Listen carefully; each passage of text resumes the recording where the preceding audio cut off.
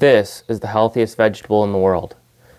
That's according to research done by the CDC that looked at a large variety of vegetables and what the different nutrients they provide.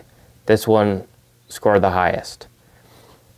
This plant is packed with nutrients, but it can be really difficult to find in the store. Thankfully, I figured out that you can grow it hydroponically, and it grows really well next to other leafy greens. So I've got it next to lettuce, and I've got some herbs behind it, and it's growing really well. What I'm able to do is I can keep clipping off leaves to harvest and use in salads or other dishes, and it'll just keep growing new leaves, so I've got a continual supply here. It doesn't require anything fancy as far as hydroponic growing is concerned. I have a hydroponic rail system here set up, and I've been using this for a long time to grow a lot of different plants. This was my first time trying cress. That's what this plant is.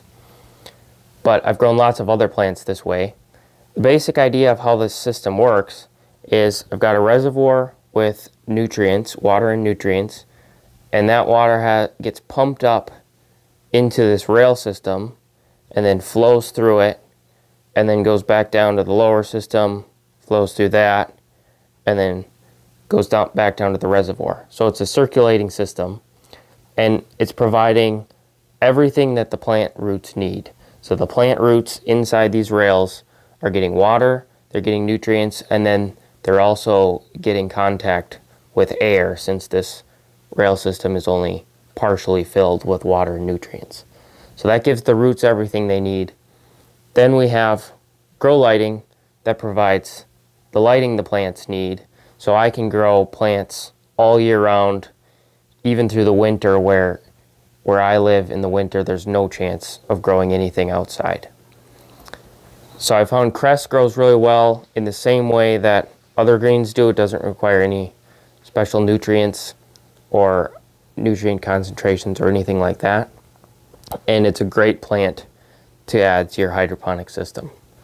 If you want to learn more about how to set up a system like this, you can check out my website. I've got a free guide on how to build a rail system and get it set up for growing produce right in your home all year round.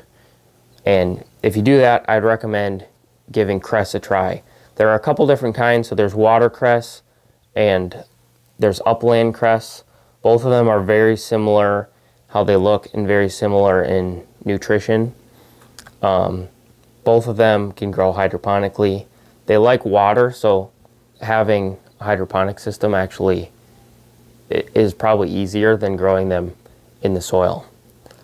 So I checked that out, I'd recommend it, and it's a cool plant to grow. My experience with the flavor of this plant is that it's very peppery and fairly strong. So I don't think you would want to make an entire salad out of this plant. But it works really well when you mix up a salad with lettuce and then chop a few leaves and put them in as a garnish, and it adds a nice pop of flavor. It also works really well in eggs or in other dishes that you want just a little bit of peppery flavor and some more nutrients. And again, having a plant where I can just clip off a few leaves is perfect for that. If you want to check out my website on how to build a system, I'll leave a link in the description below on how to do that.